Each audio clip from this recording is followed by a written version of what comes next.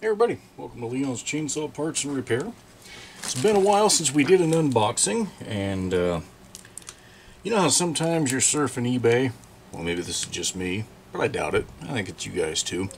You're surfing eBay and you go, wow, I didn't expect to see that come up. Something you hadn't thought about buying, but it's there, it's a good price, and it's like, well, jeez, how can I go wrong with this? What's in this box fits into that category. So let's open it up and we'll see what it is. I will say that it would have been pretty much impossible for the post office to break the tape on this one. This is very well packaged. In that regard, they weren't going to get into it. Short of using some pretty, let's just say, unconventional methods.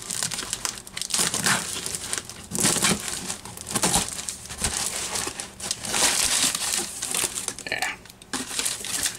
Alright.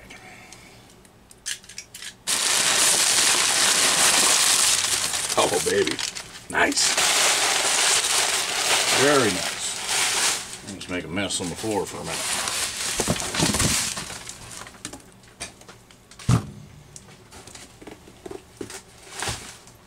Now, what do you guys suppose that is?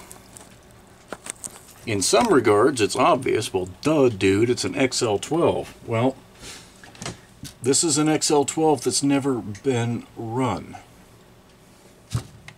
Now, that's something you don't see every day.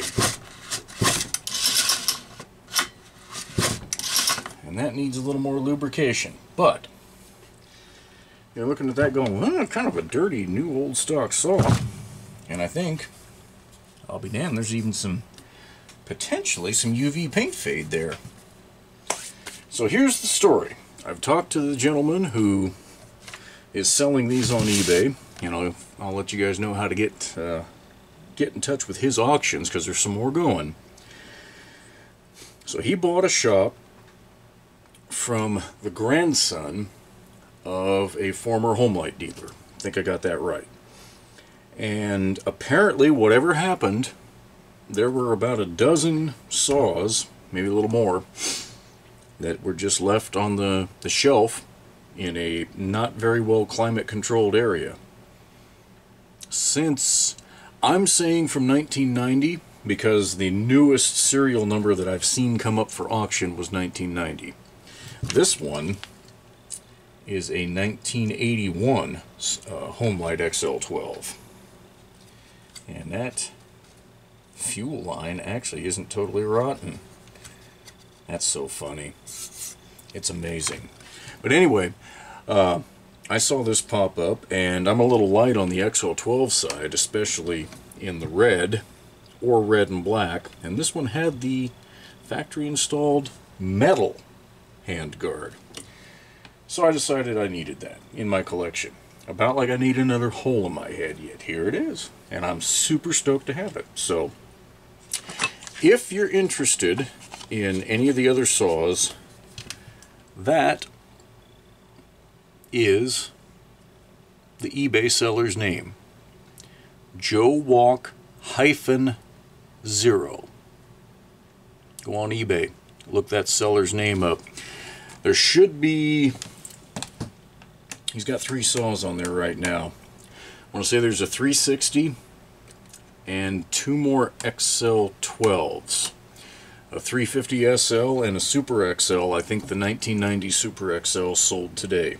But I gotta say, from my conversations with Joe, this package showing up as fast as it did with the saw exactly the way he described it, I'm gonna enthusiastically say buy from this seller. If you're looking for some new old stock, whether to run or to put in your collection. In my case, it's to put in my collection. So let's talk about that. He's got a lot of disclaimers in his auction for good reason. These saws in the shed they were in were exposed to some moisture. Okay, that's just reality. That's why you can see kind of some of this stuff, you know, where water may have dripped on it at a time. You can see a little rust up here on this screw. Muffler is amazingly not rusty, I'll be honest. I was surprised. I thought it'd be a little worse. But again, some of this UV paint fade that's up here, maybe that'll buff out, maybe it won't. I have no idea. But that's cool.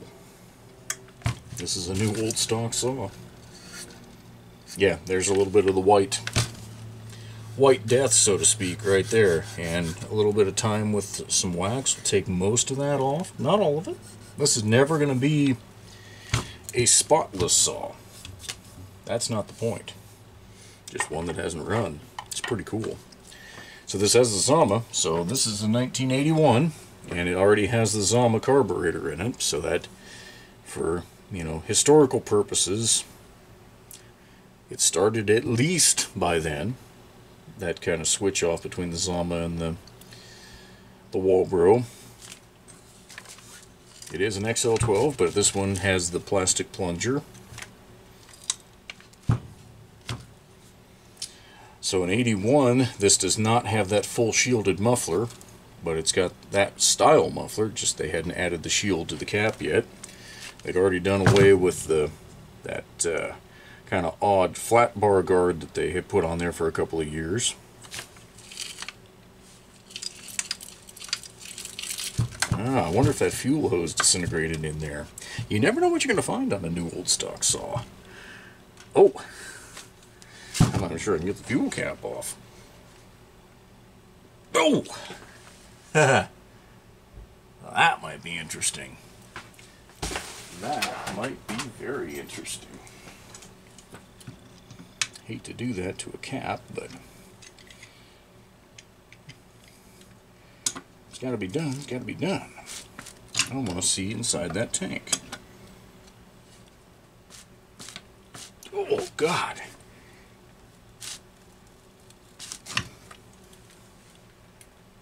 I haven't got the foggiest clue why that's so tight.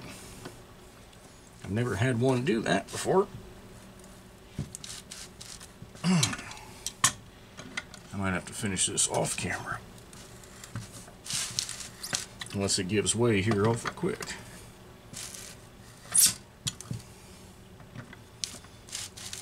And by give way, I don't mean twist the rest of the cap off in the tank.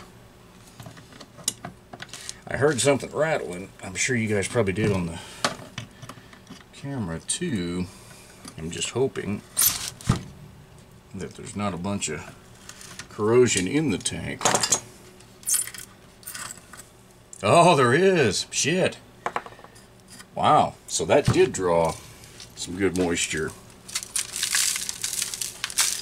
Wow. Well, that's what happens when something's left in a shed, you know? Unclimate controlled, so inside of that tank looks pretty gnarly. Very interesting. And even though the outside of the fuel tank is looking pretty good, boy, and that hose is looking good, that's the filter. So that's amazing. And it actually corroded around the threads of the cap. Look at that, it gold them coming out. So interesting. Very interesting. I don't think I would buy one of these and just run it, and he's very clear about that in his auction, that you'd be well suited to go through it, either yourself or at a shop. And again, one of us that's buying it, we're going to go through it ourselves. That's a lot of crap. That's a lot of scale out of that tank. I think I'd have to red coat that if I ever had a dream of running it, but I don't know that I do. We'll see. Maybe someday I'll get a wild hair and do it. For now, my intent is just to clean it up. But anyway, go check it out. Joe Walk -0. If you're interested in what would end up being a project saw for sure, but still, you don't find them like this very often.